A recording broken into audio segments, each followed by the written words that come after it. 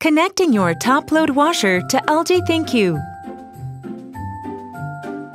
If you are using LG products, you can make your life a lot easier by connecting them to ThinQ. Connecting devices to ThinQ on iPhones. Before connecting your device, make sure both the washer and the router are powered on, and the ThinQ app is installed on your phone. If everything is all set, let's find out how to connect your washer. Open the ThinQ app on your mobile phone. Touch the Add button on the home screen. Then select Washer from the list.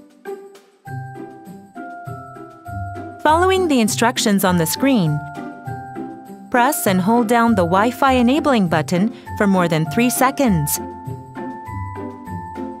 Check to see if the Wi-Fi icon or the LED light is blinking on the unit. Proceeding when the icon or the light is not blinking will prolong the process. Touch Settings from the home screen of your iPhone. From Settings, go to Wi-Fi.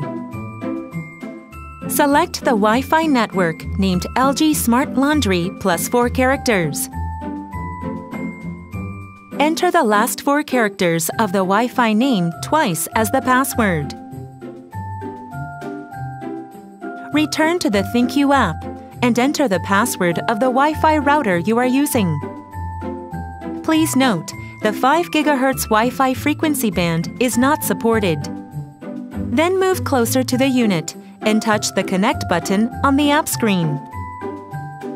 When the washer is connected, it will appear on the home screen of the app, and that brings us to the end.